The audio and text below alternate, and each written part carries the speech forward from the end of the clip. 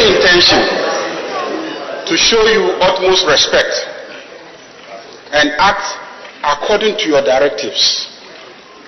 But I will do myself grave injustice if in rendering the apology, I do not point out certain matters that I also feel are important for you to advert your mind to.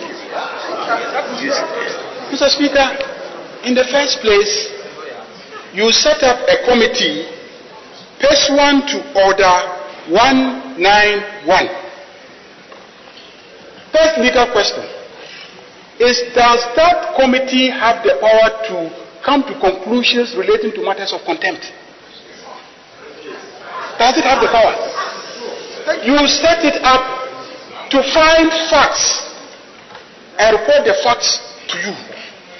Does it have the power to come to conclusions on matters of contempt which are clearly spelled out in Order 30, 31, and 32?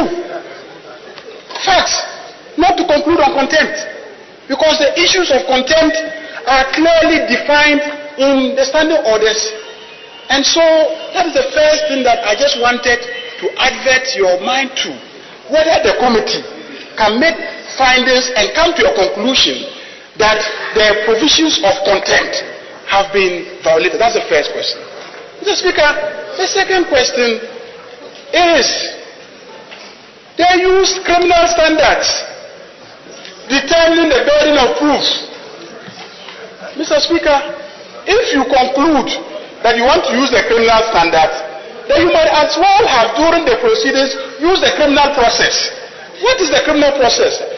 If you call a witness in any criminal trial, he should also cross-examine the other side, so that you can come to the conclusion that will enable you to exact criminal sanctions.